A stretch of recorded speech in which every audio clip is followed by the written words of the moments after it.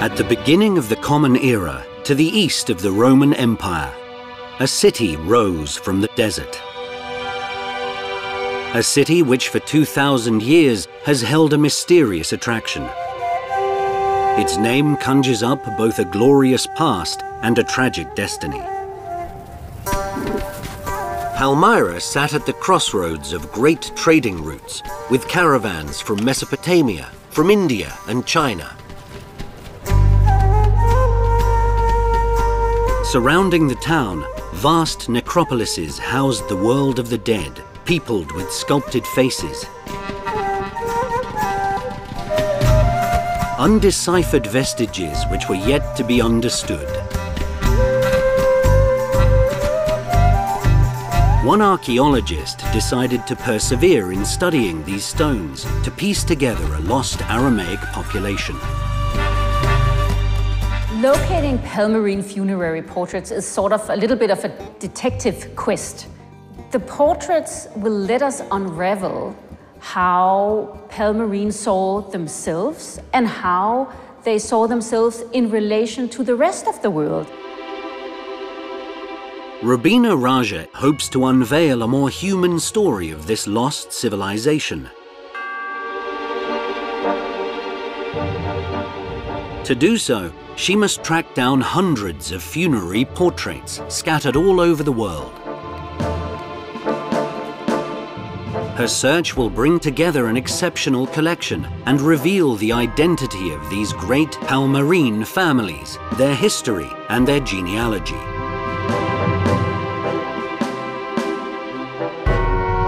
Buried for 2,000 years, the faces of Palmyra have re-emerged in plain sight, proof that the great city lives on through the traces left by its past inhabitants.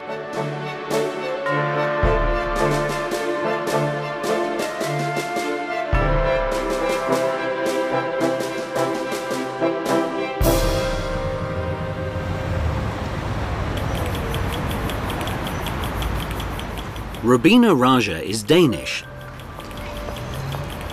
She first came across the funerary portraits of Palmyra by chance on a visit to the Nie Carlsberg Glyptotek Reserve Collection in Copenhagen. In 2011, when the archaeologist came across these portraits carved in stone, she realized that no one had ever taken the time to study them in detail. It was a revelation. I knew that they had the world's largest collection of Palmyrene funerary portraits, but I didn't know how that would look because they had never all been in the exhibition. So when they opened the doors to the study collection, which is close to the public, it was like walking into a funerary chamber. You get very close physically to the material. You can touch it. In Palmyra, the world of the dead was everywhere. It surrounded the world of the living. Several necropolises circled the town, the most famous being the Valley of the Tombs. It is distinguished by its towers of varying height and its huge burial chambers, hypogea and small temples.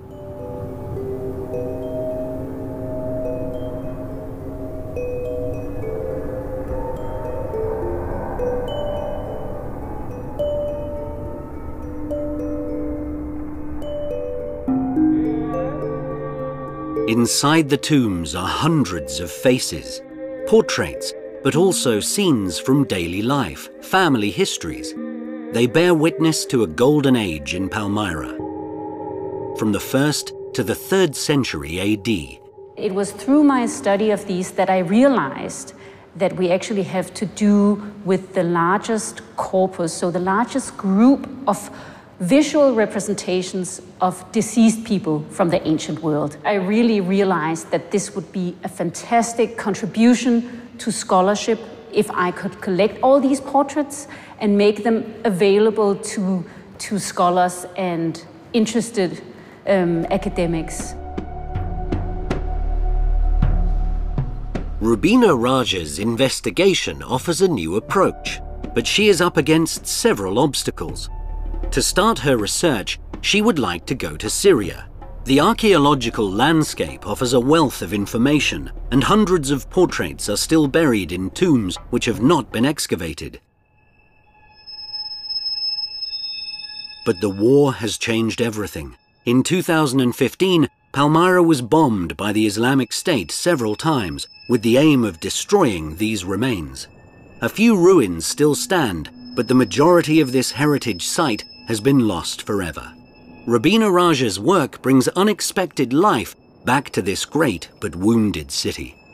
With the conflict in Syria, we of course had a massive challenge in the project, because one idea had been to go to Syria and actually document the objects in Palmyra. That was not possible.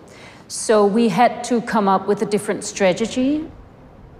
As she couldn't go there herself, Rubina decided to follow in the footsteps of a pioneer, a man who has inspired her throughout her research, Harald Ingold, a Danish archaeologist who led a dig in Palmyra between 1924 and 1925. He brought back several objects which constitute the main part of the Nie Carlsberg Glyptotek collection. These would form the basis of Rubina Raja's work. Starting with this small number of fragments, she has gone on to compile the biggest family album ever made in archaeological research.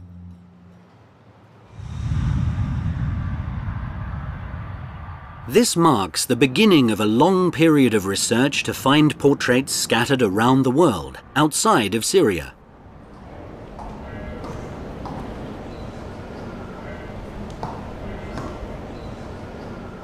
To carry out the research, she gathered a team of young researchers. They work at Aarhus University in Denmark and begin their research in the reserve collections of the Glyptotek.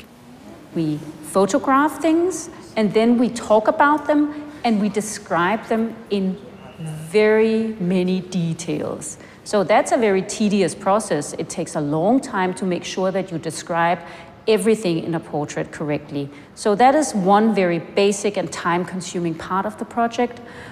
And the other part is to sort of contextualize what we can.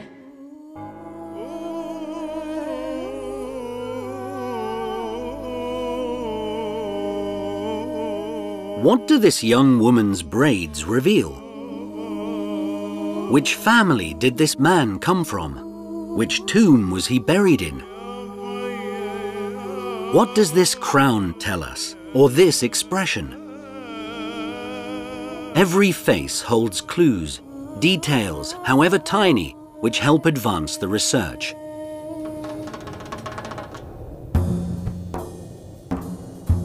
The fact these portraits were carved with such precision means they belonged to important families. Ordinary folk were not depicted, but rather buried directly in the sand or rock. In the Valley of the Tombs, the architecture of the towers and the burial chambers often denoted power and rivalry. From the 1st to the mid-2nd century AD, the richest families commissioned funerary towers several stories high. Built above an underground tomb and positioned at the highest point of the hill to be seen by all. The middle classes built hypogea, burial chambers carved into the rock. The more the walls were covered with sculptures and paintings, the more respectable the family, and the longer it would stand the test of time. Some chambers contained up to 400 portraits, carved over the generations. Towards the end of the 2nd century, temple tombs or temple houses were constructed, marrying Oriental with Greco-Roman architectural traditions. Once they were built, these family tombs were treated as real estate. They are a unique Palmyrene phenomenon that actually was built over more than 100 years and goes together with the monumentalization of the cityscape. So they sort of surround sides of the city and makes the city a very physical, tangible place, almost protected by the dead society. Palmyra is so well situated in the desert that it soon became coveted. It sits at the crossroads of the main trade routes from Syria, Mesopotamia, India, and China.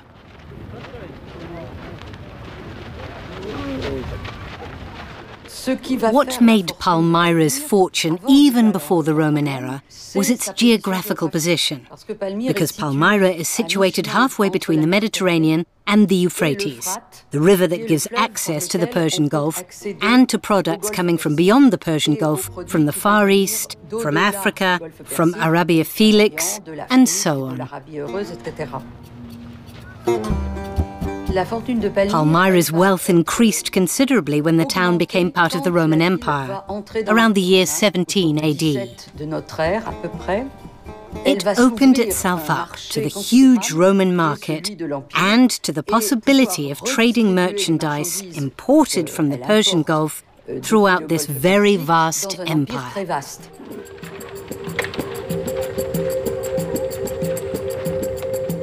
The caravans made the city's fortune. The Roman Empire opened the doors to a huge marketplace. But the crown jewel which facilitated Palmyra's great destiny was the water which bubbled up through the sand. In this inhospitable desert, the water made Palmyra highly attractive and essential. In reality, the desert is anything but empty. The desert is owned. It belongs to large nomadic groups. So you had to negotiate rights of passage with them. You had to negotiate access to water with them.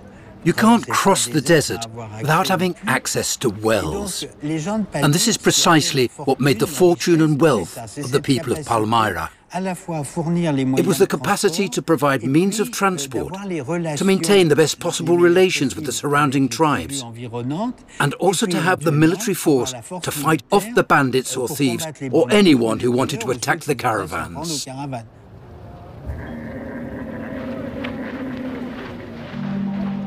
The caravan traders carried arms and knew all the dangers along the trade routes. They were the lifeblood of Palmyra and contributed to making the powerful families in the city rich.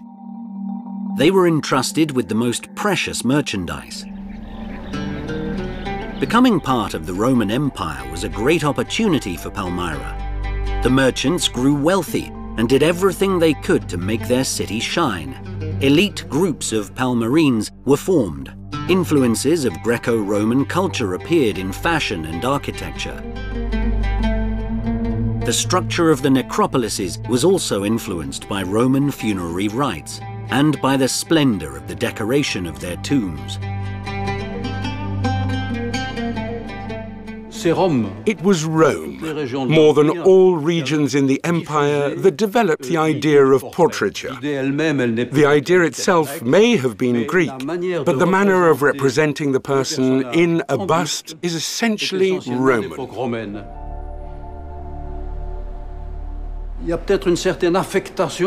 There's a kind of affectation in the way the fingers are placed on the face, a wish to present oneself to the viewer.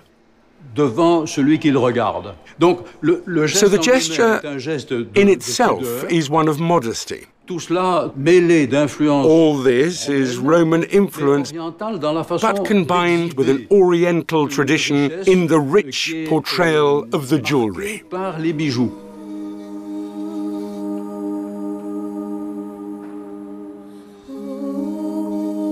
In their desire to bequeath all these portraits to posterity, were the Palmyrines looking to leave their mark on history at the height of their golden age? How do we see them 2,000 years later? Palmyran portraits are very recognizable. At first, they almost all look the same. They're looking straight ahead, they have big eyes, they have their drapery, their hair. But the more time you spend with them, the more you see they're not the same. They have asymmetries, they're turning differently. The inscriptions speak poignantly with the names of the deceased. In the tombs, they're speaking about their families, their relations with one another, and they're expressing their human values. And it's very powerful.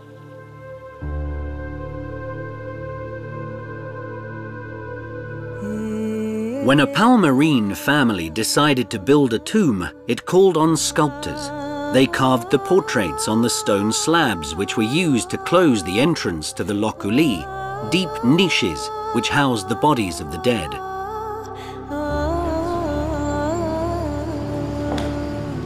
Each individual represented had to be named and linked to a family. Sometimes there is nothing more than a fragment of stela, a piece of sandstone, which the team must match with a fragment identified on another site. To begin with, the team of archaeologists tries to piece together the genealogy of one of the great dynasties of Palmyra, the Elabel family. Every morsel retrieved is compared with existing scientific records. Once a match has been found, this vast gallery of portraits becomes a language holding an abundance of clues. Very many of the funerary portraits are combined with inscriptions. So it's basically the link between the portrait and the inscription that brings the individual to life. But there are also some examples that do not carry inscriptions.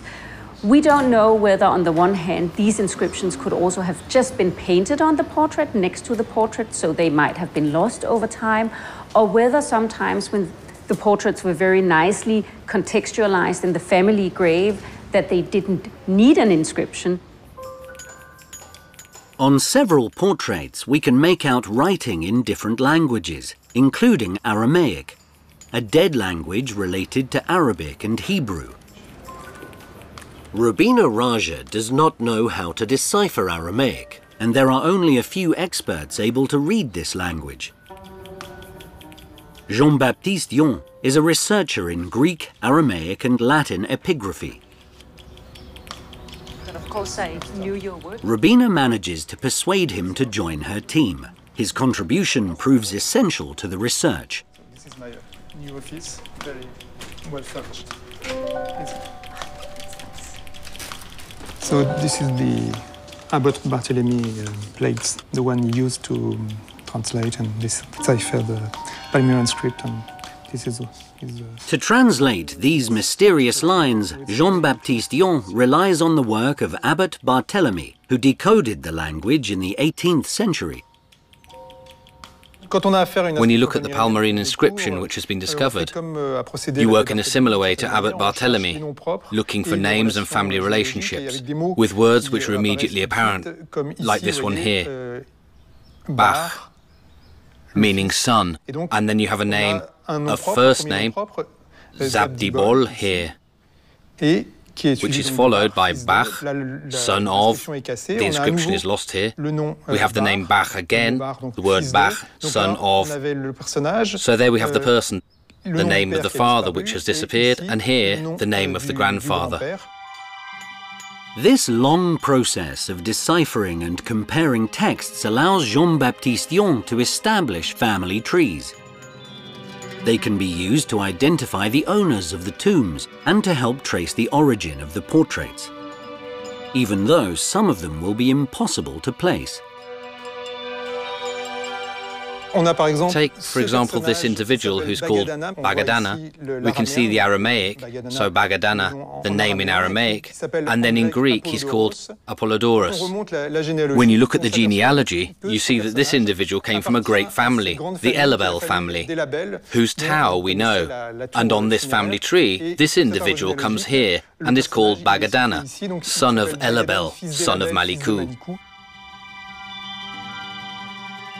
Built in the year 103 by four brothers, the Elabel Tower is one of the most famous in the Valley of the Tombs and one of the most studied. For archaeologists, it serves as a reference. Over its 4 floors, several epitaphs established a connection between family members. The reliefs and the ceilings were finely carved and painted. The exterior of the funerary tower was designed to assert the family's social status at the heart of the town's elite. The interior of the tombs was a reserved space, an intimate place where several generations were united for eternity. The Palmyrines lived in two parallel worlds. Publicly, they wanted to appear Roman, but as families, it was their traditional culture that was asserted in the details.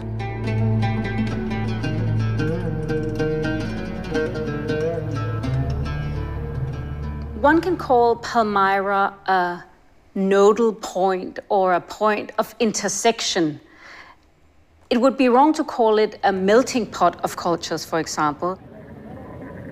So it was a point where a lot of different knowledge about different cultures came together and was reinterpreted within the local Palmyrene context.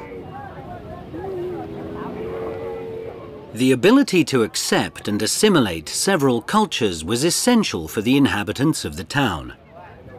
Their city was enriched by all the different influences from Mesopotamia and from the Arab and Greco-Roman culture. It was as if the whole world converged here. You have to imagine a town teeming with activity.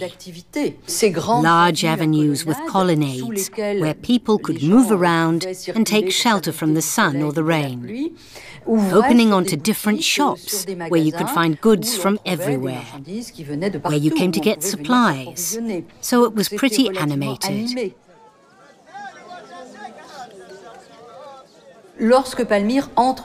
When Palmyra became part of the Roman Empire, the inhabitants wanted to show their sense of belonging by building a new town with grandiose buildings, and they even renovated the old buildings, embellishing them and making them bigger. An important trading post with many cultures and great prosperity. At the beginning of the first millennium, the city experiences a great many changes. To the north of the oasis, a new town rose from the sand, traversed from east to west by a large avenue, with a long colonnade on either side. Several baths, a theatre and a marketplace are built. Daily life was organized around this hub. The god Bol was the protector of the city. Called Bel by the Palmyrines because of the influence of neighboring Mesopotamia. He is often represented alongside other deities, the most well-known being Balshamin, Yaribol, Malakbel, and Aglibol, the moon god. Despite the ever-increasing Greco-Roman influence of the first 3 centuries, the city remained steeped in multiple faiths. The Temple of Bel, for example, was almost totally demolished to be rebuilt in the contemporary style, with a Greco-Roman exterior, but conserving the features for worshipping the temple's gods. Wealth was reflected in the sumptuousness of the city. A sumptuousness expressed by the Palmyrines themselves. I want to contradict the myth that it was the Romans who built Palmyra. They didn't. Perhaps the Romans gave them inspiration. And you see it in the Palmyrines' appearance, the way they represent themselves, how they highlight themselves, how they stage themselves, most notably in their tombs and their funerary monuments. Mirroring society, the tombs reflect the eclectic taste of the Palmyrines. As in the world of the living, they reveal a diversity in social conditions.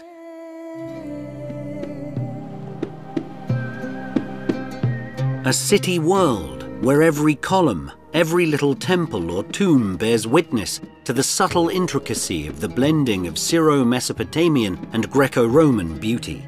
Harold Ingolt was among the first to understand this diversity of knowledge when he entered the tombs of Palmyra in 1924. He brought back numerous notebooks conserved in Copenhagen in the Glyptotek Museum reserves. Anne-Marie Nielsen is curator of antiquities. She is preparing to show them to Rubina Raja. He was working the way good researchers and scientists should.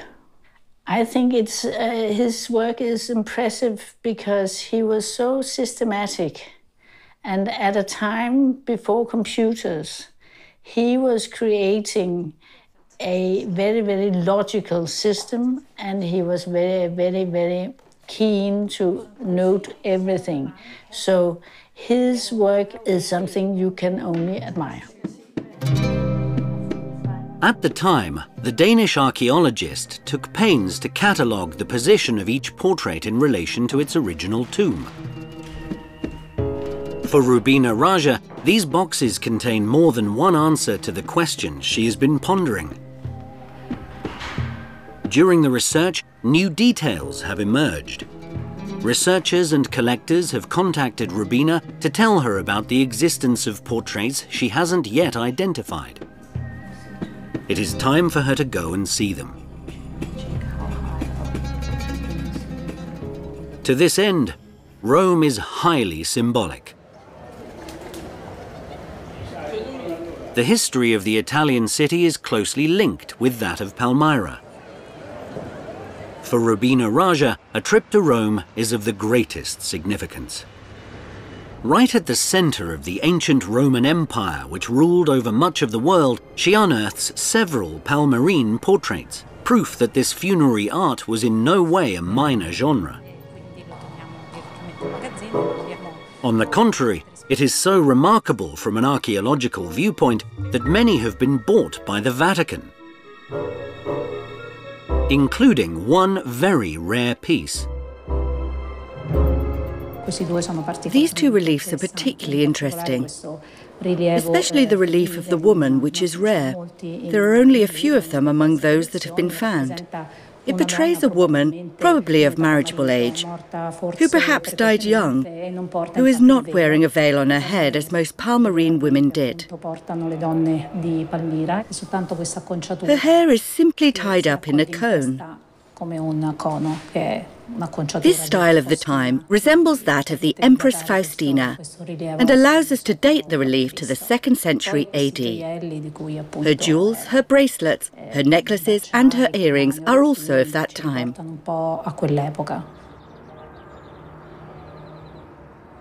Another very interesting detail. This blank tablet would have been painted and held an inscription, but the pigment has been lost. This portrait is undoubtedly one of the most precious in this collection. Yes, and the hairdo is very special. I mean, there are only 20-something pieces of this in the whole corpus of the portraits.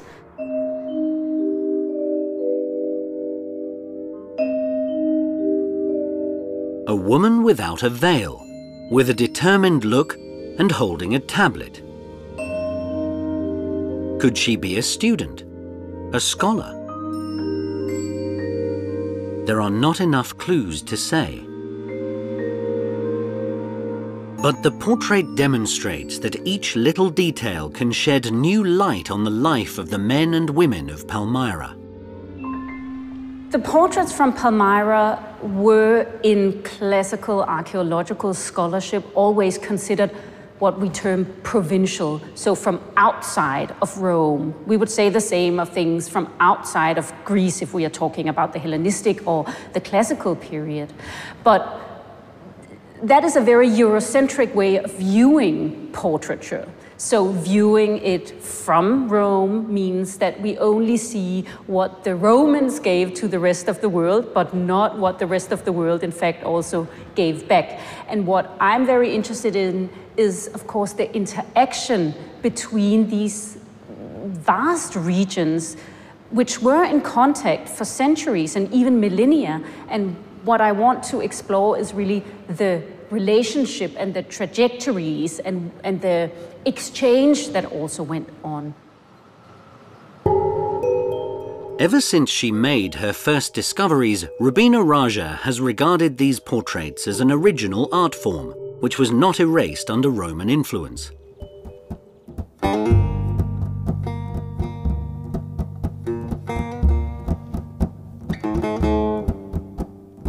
While she is in the Italian capital, Rubina gets news that the customs authorities have intercepted a portrait which comes from Palmyra.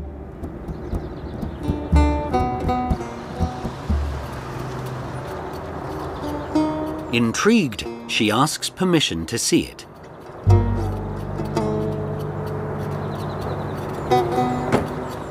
The customs unit specializing in the trafficking of artworks agrees to allow her access to a place which is kept under close surveillance.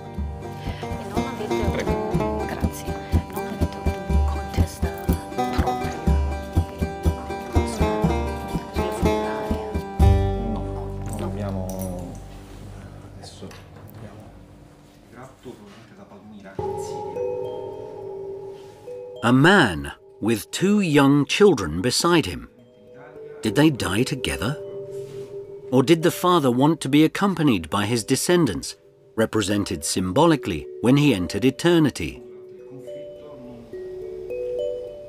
For Rubina Raja, it's a typically Palmyrene representation because the Romans hardly ever depicted their deceased children.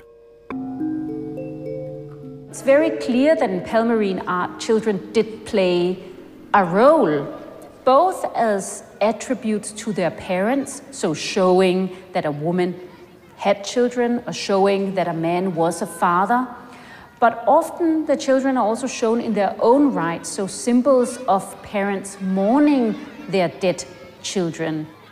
So that again brings up the question, which sort of children gets to be represented, and are some of these children, even though they have names and are individuals, are they also representative of a larger group of children?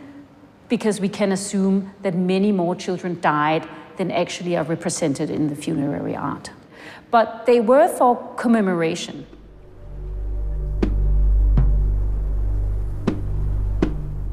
From the 1st century AD, portrait sculpture followed trends, as in the rest of the Roman Empire. Between the years 50 and 150, men are often depicted beardless, with short hair falling lightly forwards. Later, they have beards or moustaches. Their hair is longer and curly. They wear a pleated tunic with a cloak draped over one shoulder, in the Roman style. As for the women, their rank is reflected in their jewelry. These jewels reveal the incredible luxury of the goods passing through Palmyra. Fine pearl necklaces from the Persian Gulf, precious stones from India or Africa. We see fancy drapery and we see jewelry. We've lost the color. These were all painted. We have traces of it, painted and gilded. But we see headbands and turbans and veils and necklaces and earrings and bracelets and pendants. And these reflected the actual wealth of the city, what they brought along the caravan routes, things of light weight but high value, silks, spices, and gems. And when we look at the necklaces and rings and pendants, we have to imagine them brightly colored, representing the wealth of the Palmyrans that allowed the constructions of these tombs, the carvings of the portraits, and of course, the great monumental architecture for which the city was renowned. The increasing wealth of important families determined the architecture and the social structure of the city. In matters of trade, Palmyra enjoyed a certain degree of autonomy, although Rome kept a grip on the taxes and the fiscal status of the great trading posts. The cities of the empire paid taxes to Rome, a levy per capita and land tax. This situation of paying taxes continued up until 212, the date when the Roman Emperor Caracalla decided to grant all free inhabitants of the empire Roman citizenship. This meant that from that moment on, all Palmyrenes became Roman citizens. Their status as a Roman colony gave them a higher legal status than other cities which didn't have it. And one advantage of that, among others, was that the city was exempt from paying tributes. In other words, the inhabitants no longer had to pay Rome. They had to pay other taxes, but not the tribute, which is a kind of submission, tributes on land and per capita.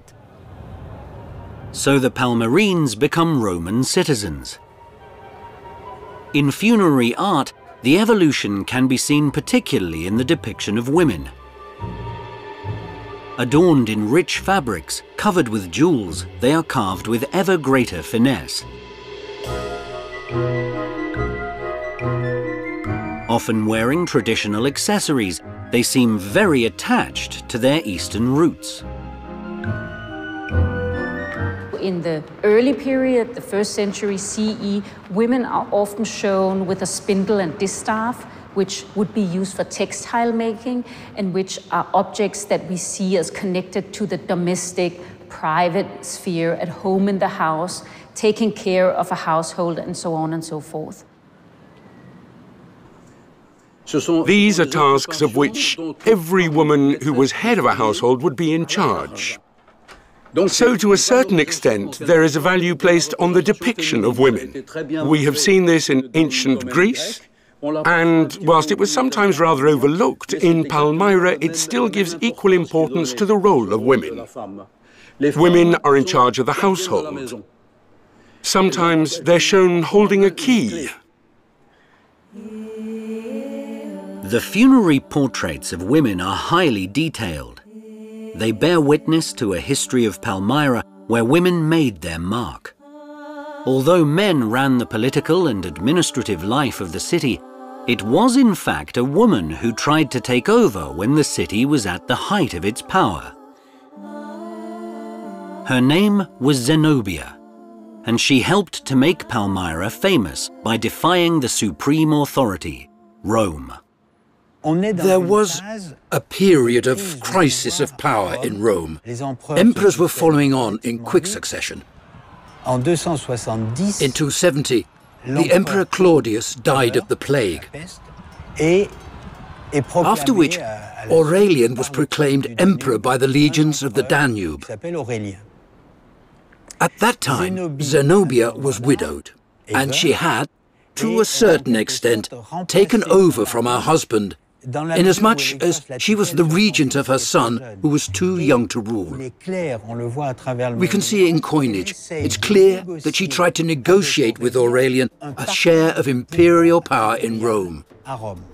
Evidently, Aurelian was not in agreement. And that's when she proclaimed her son emperor. She understood that there would be no power sharing, and she gave herself the title of Empress as mother of the emperor.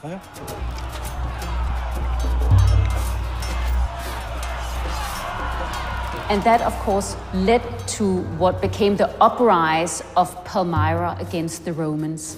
So Zenobia managed to take large parts of the Middle East and Egypt and parts of Anatolia. So the Romans were cut off from the East, from the trade, from political power. And that was what basically led to the Romans sacking Palmyra in the late 3rd century. The Emperor Aurelian put an end to Zenobia's imperial ambitions by waging a bloody war against Palmyra. The city began to fall into decline. But Zenobia goes down in history as the heroine who dared pit herself against the most powerful empire in the world. Apart from her profile on a Palmyrene coin, no portrait sculpture of the self-proclaimed empress has been identified to this day, but she remains a legendary character.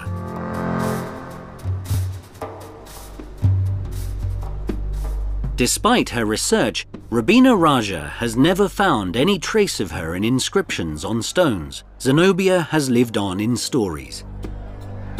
Taken prisoner in Rome, there is no historical clue as to where she is buried. Queen Zenobia is really still an enigma.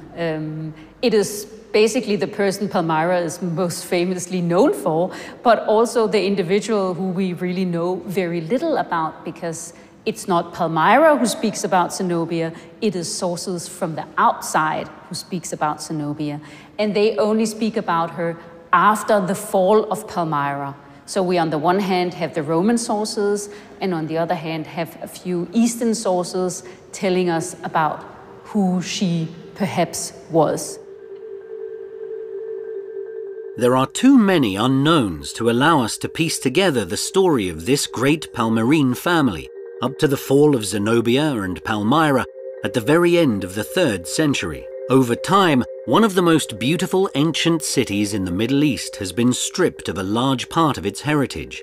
Today, the funerary portraits are scattered, making work for the archaeologist and her team increasingly difficult. Jean-Baptiste Dion has come from Paris especially to decipher some new documents. It was actually that many. I mean, I think we have more than 600. Oh, yes.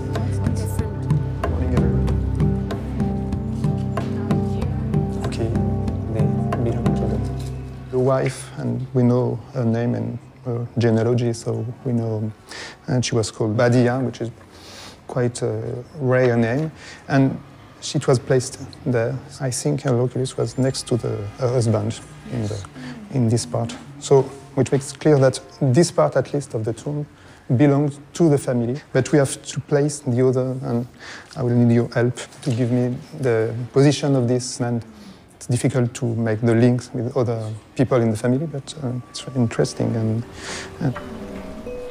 From its base in Copenhagen, Rubina's team has to rely on the collaboration of university colleagues and researchers to open new avenues. During the research process, it becomes apparent that the portraits sculpted in the 3rd century are the most refined, but they are also the last. With the decline of their city, the Palmyrines no longer carved busts of their dead. Among the final portraits is one well known to archaeologists, one of the best conserved, one of the most admired. The portrait of a woman, once more, called the Beauty of Palmyra, one of the masterpieces of the Karlsberg glyptothek. Well, the Beauty of Palmyra has an interesting story in the way that it was a portrait that was excavated in one of Harald Ingholt's excavations in 1928. So we know actually which graves she comes from, and we know that this was a very high-level elite grave, namely one of the either temple tombs or house tombs right outside of the city center in Palmyra. And it's a very particular piece because it's so elaborate. So she wears 7 different sorts of necklaces, for example. She has a very elaborate headdress. Another particular thing with this particular sculpture is that we also have some of the polychromy, so the colors still remain on the sculpture. The Beauty of Palmyra is one of the last busts from the golden age of the city. With all the adornments denoting great lineage, it shows to what extent the Palmyrines cultivated their multiple identities. So we can, for example, see that her jewelry comes from different parts of the world, not only of the Roman Empire. And we can even see that the portrait style that's used for her facial traits might actually draw on more Eastern traditions. For example, Gandharan art, which was well known in that period. So the portrait doesn't only reflect Roman portrait culture influence, but deliberately pulls together different portrait styles in one portrait, and in that way makes it a very local portrait. From the Beauty of Palmyra to Zenobia, women brought great depth to the history of Palmyra. Beautiful, mysterious, they perpetuated a legend which has survived for centuries and which outlives the great city in the desert. After it was conquered, Palmyra quickly lost its splendor. Other trade routes opened at the crossroads of the east and west. History could have stopped here, and the city been consigned to oblivion. In the centuries which followed, several warlords occupied the city. In 745, Marwan II, the last Umayyad caliph, tore down the ramparts. In turn, it was sacked by Temerian in the 15th century. After the Golden Age came the Age of Ruins. I think the idea of Palmyra is very romantic. There in the desert, half buried by the sands, seemingly but not actually forgotten, rediscovered by Europeans, but of course known to the local people all along. But this place separate from time, that has survived time, I think is a very romantic notion for us. No matter what time of day, the ruins had a pinkish hue, which changed with a luminous intensity. The sun played with the colour. It was always beautiful. Despite being destroyed on many occasions, the city never died. It became the pearl of the desert, an arid land whose inhabitants transformed it into a wealthy oasis. The legend was born. Everyone wanted a slice of Palmyra, to share in the sophistication described by writers and artists. So the remains of the city became widely dispersed. A scattered community which complicates the archaeologist's task in the 21st century. After several months of collecting, comparing and painstaking decrypting, Rubina Raja's team have compiled an inventory of nearly 3,700 pieces. Over the past 8 years, from Palmyra to Tokyo, from Rome to Los Angeles, Rubina has unearthed these portraits from all 4 corners of the earth, relentlessly. Now she is coming to the end of her search, as she succeeded in reuniting the most beautiful pieces of this vast, dispersed family, which has become like her own. One can say that I had been aware of them, but I had never really realized the potential that they held and the potential that we could unleash if we collected all of them. So I knew them, but I wasn't intimate with them like I am now or like I became from 2011. This intimacy is the fruit of the archaeologists' determination, working tirelessly to grant these portraits their rightful place in great museums. After a first exhibition at the Getty Foundation in Los Angeles in spring 2019, Rubina Raja opens the biggest display of the funerary portraits of Palmyra ever organized at the Nye Carlsberg Glyptotek in Copenhagen, the same place where she came across these enigmatic sculptures for the first time. No archaeological research had ever shown Palmyra in this light. A human community whose rights, family relationships and aesthetic values were revealed in all their strength beyond death, as if they were transcending it. While the monumental ruins give clues to prosperity under the Roman Empire, the funerary portraits tell a very different story. They invite us to share in an intimacy, a time and space which outlive the decline of the city and its great families. The project is a major addition to what we know about Palmyra. It might not keep the legend about the city alive, but it certainly keeps the history of the city very much alive. Far removed from the conflicts which are tearing the Middle East apart, this exhibition restores Palmyra to the glory of ancient times. It rekindles the memory of a city which some have tried to consign to oblivion.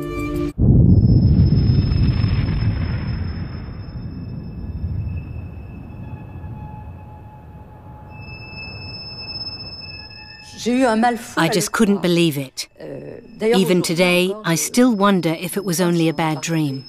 It's sad, and it's just so astounding that anyone could destroy monuments like that. On an archaeological level, the loss was irredeemable. It could never be rebuilt as it was. It could never be replicated exactly. The destruction wreaked by ISIS can, I think, be explained by the international status Palmyra held. Palmyra was part of our global heritage. The destruction of these monuments, whether they are from the Roman period or Islamic period, is one way of destroying the cultural heritage of an entire people. And that was unforeseeable that it would be so intense as it was. They were doing it to hurt us in the West, to hurt us with cosmopolitan values. The ancient city had very cosmopolitan values. And I'm not sure that Palmyra was so offensive to ISIS or not, but they saw a vehicle to hurt us, and that saddened me. I thought it was incredibly terrible. Palmyra as a city has been ruined before, and I'm sure Palmyra will survive somehow. But the catastrophe to the people of Syria is unbearable.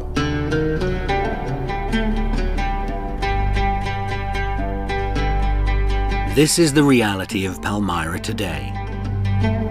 But its legend has proved stronger and lives on. When they constructed their necropolises and commissioned the best sculptors to carve their portrait busts for almost 3 centuries, did the Palmyrines know what they were doing, what legacy they were hoping to leave?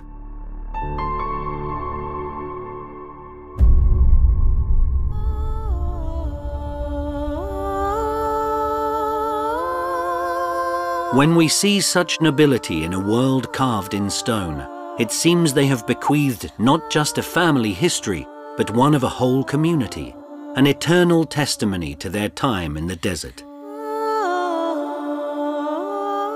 Undoubtedly, they hoped that once carved in stone, neither wars nor sandstorms could erase them.